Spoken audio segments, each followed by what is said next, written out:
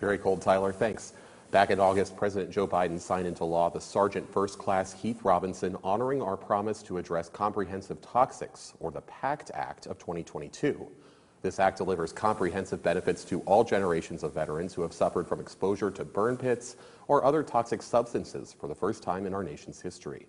Senator Sherrod Brown is the longest-serving Ohioan on the Senate Veterans Affairs Committee and has long fought to secure access to Department of Veterans Affairs health care and benefits for veterans who were exposed to toxic chemicals.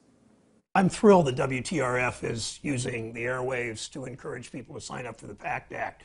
Come January, any veteran that's got one of 23 illnesses, that veteran that was in Iraq or Afghanistan and exposed to these football field-sized burn pits, which burned all kinds of materials, human waste, industrial waste, tires, computers, whatever, that they are eligible.